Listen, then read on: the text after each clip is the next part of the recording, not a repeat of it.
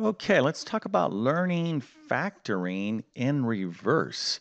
So, what am I talking about here? Well, I'm going to give you a strategy to improve your factoring skills. Okay, so of course, I'm using this word reverse. I could have used the word backwards. So, what am I possibly talking about? Well, I'm going to explain this little trick or technique, and it's really nothing super mysterious, but it's an approach that you would want to take when if you're learning factoring. Okay, so of course you're learning polynomial factoring as an algebra student typically and beyond, and factoring is one of these sore spots in mathematics that a lot of students struggle with initially. Some students continue to struggle with it because they don't practice it enough, and that's what I want to help you with is give you some kind of techniques to kind of mix up your practicing so you can really learn how to factor. You absolutely need to know how to factor polynomials. Just there's like 100% guarantee that if you do not know how to factor polynomials, you will hit a major brick wall in your learning of algebra and beyond. Okay, so i.e., you need to master this. And the great news is that you can. Okay, and this video here is going to help you out. So we're going to get into this in just 1 second. But first, I'm going to quickly introduce myself. My name is John. I'm the founder of TabletClass Math. I'm also a middle and high school math teacher, and over many years, I've constructed what I like to believe is one of the best online video-based math help programs there is. Of course, I'll let you be the judge of it, judge of that if you're interested. But I'm going to leave a link to a math help program in the description of this video. But in my math help program, I have full comprehensive math instruction, okay, on all the topics in middle and high school mathematics. And these are videos that go far beyond what I do on YouTube, okay, very detailed, deep learning and about particular topics. But more than that, I teach you how to solve the most common middle and high school math problems. I literally solve thousands of problems. Okay, nothing's more frustrating than giving a bunch of problems and then just an answer key and not knowing how the solution was derived. Okay, so as a math teacher, I understand that. That's why it's taken me many years to build my program.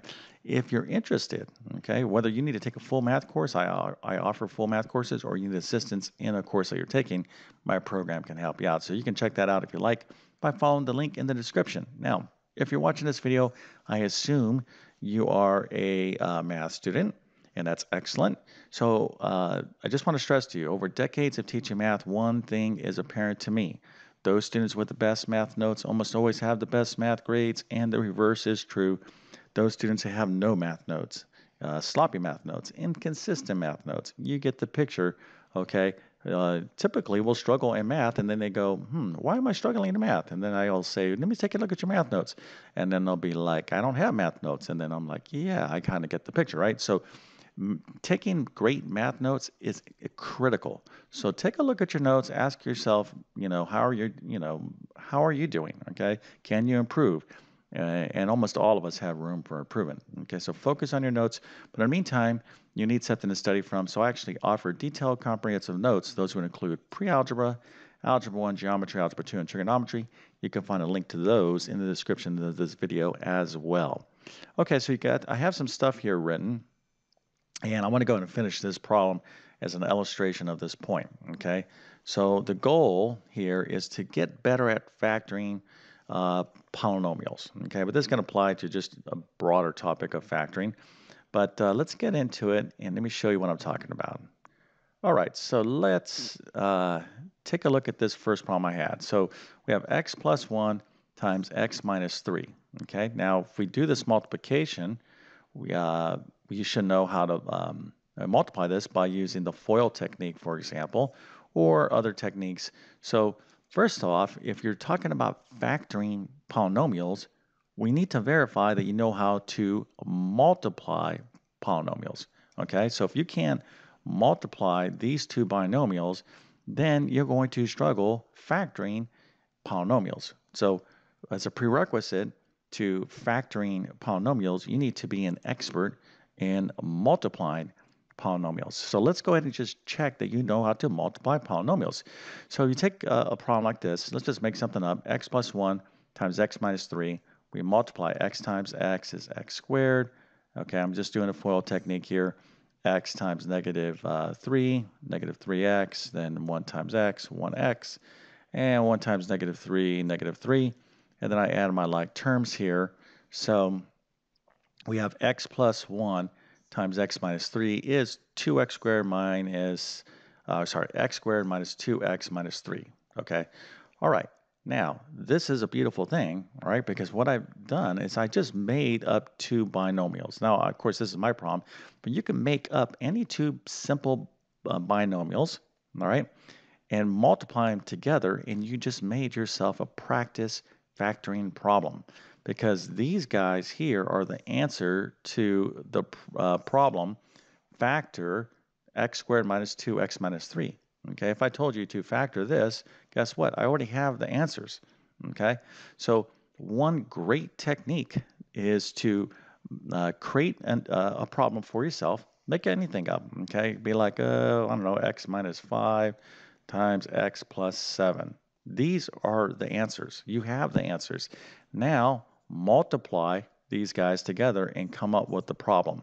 And then do this problem, okay, factor the problem, and get back to your answers, because you already have the answer right here. And you could just do this. It's a really great kind of exercise to, practice your multiplication of polynomials or binomials and factoring. Okay, so, and you can identify different type of factoring situations. Now, this situation, and by the way, I don't want to turn this into a complete factoring video. You can check out some of my factoring videos in my playlist and my algebra and algebra 2 playlist on my channel. But here, if I want to factor this, of course, I already know the answers. Okay, they're right here. This is what we call, I like to call this a case 1 or 1x squared.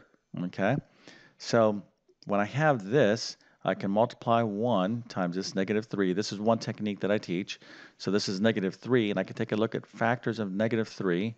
So that's 1 times negative 1 times 3, or positive 1 times negative 3. And when I add up these factors of negative 3, okay, so negative 3, I can write, these are the factors of those numbers.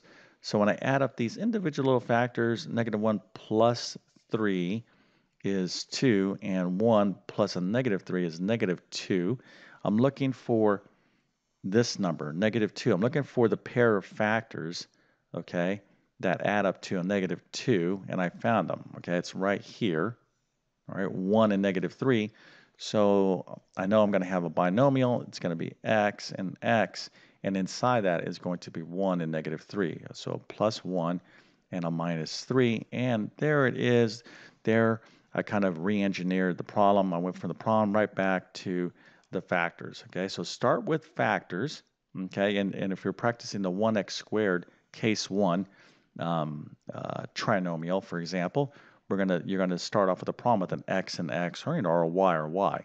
All right. So again, this is an excellent technique to practice your factoring. Okay, you don't need to just look at some homework problems or practice exercises.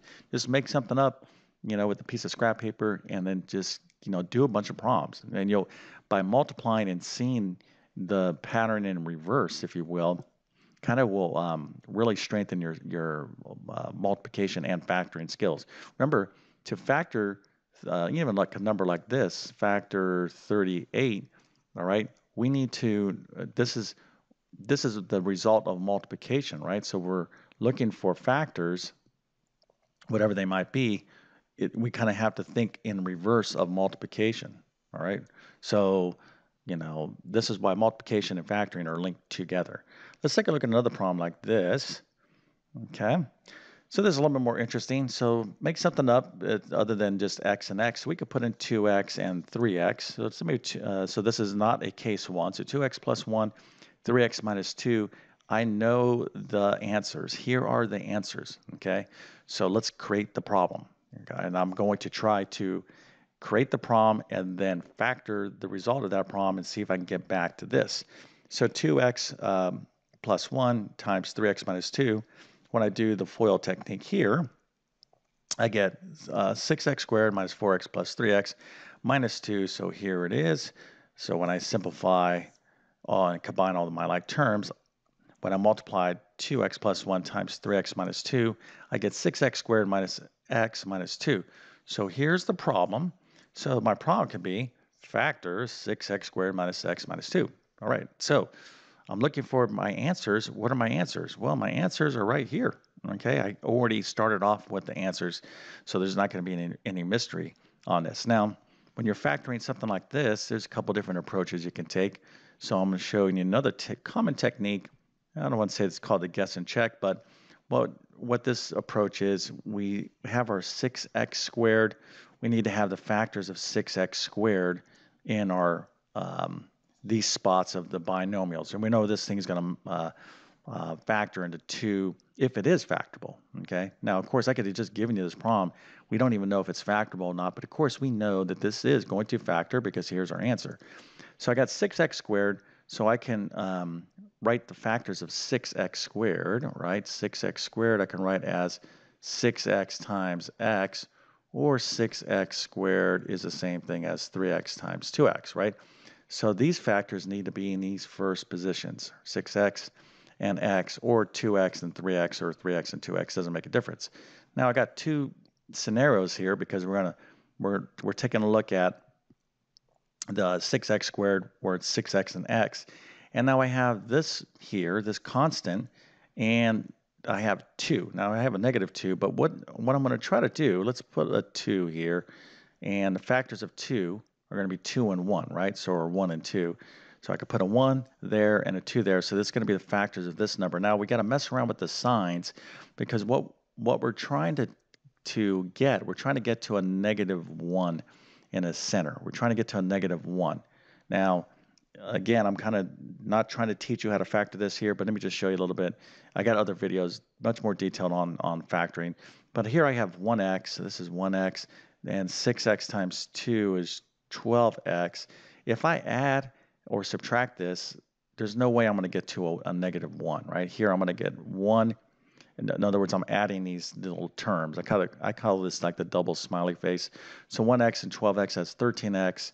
Or if I took 1 from 12, that's 11x. I can't get to a 1. That's not going to work. So I need to get to a 1. I'm trying to arrange these numbers such that I can get to a 1. So let's just put the 2 here and the 1 there. Let's see if I can get to that. I'm like, all right, this is 2x. That's a 6x now. That's better. But here, this one give me like an 8x or a 4x, right? If I add or subtract, again, I can't get to a 1. So it doesn't look like this arrangement of these numbers and variables are helping me out. But not to fear, okay? We still haven't tried our 2x and 3x, okay? So that's one combination. Doesn't look like it's working.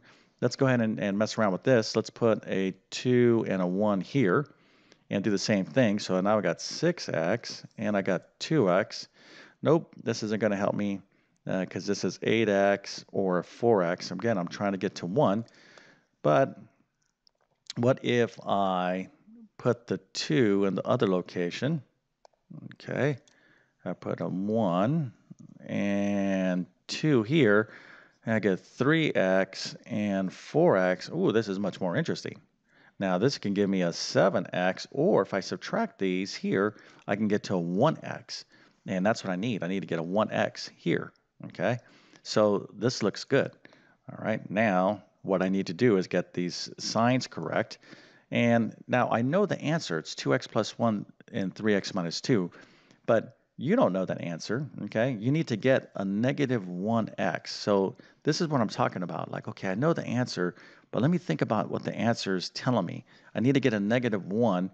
So if I'm doing 2x times 2, I'd like this to be like a negative 4x, and then a 1 times 3x. If that was positive and I added these up, that would give me a negative 1x. So the way to get a negative 4x here is to put this as a minus, and then I would have to have this as a positive, right? And so I'm like, oh, yes, this is my answer, okay? So this is how, practicing factoring by creating your own problems really, really will help you out, okay? And factoring is, it's a skill. It takes a lot of practice. So give yourself some problems. Start with the answer first, create a problem, and then re-engineer it and kind of go through it. So if you need to know more, which you probably do, about different factoring techniques, check out all my factoring videos, or many of them, on my algebra playlist. Okay. Again, my best help, my most comprehensive instruction, all this is going to be with my math help program. I teach this extensively in my algebra courses. But anyways, okay, this is what I'm talking about, doing problems in reverse. This is an excellent approach, especially with factoring. It's a critical skill in algebra and beyond. You've got to know how to factor 100%. And I would say a huge amount of problems that students face in mathematics comes from their inability or their lack of mastery of factoring. They know how to factor okay, or sometimes, or easier problems, but that's not good enough. You got to know how to factor completely, and the way to do it is just to practice, practice, practice. Okay, so if this video entertained you or helped you in some way, please consider smashing that like button. And if you're new to my YouTube channel, please consider subscribing. Been on YouTube for a long time, already have hundreds and hundreds of videos. I love to teach math, as you can tell. So those videos are there to help you. They're organized in various playlists. But again, if you want my best work, just follow the links in the description of this video. Okay, so with that being said, I definitely wish you all the best in your mathematics adventures. Thank you for your time, and have a great day.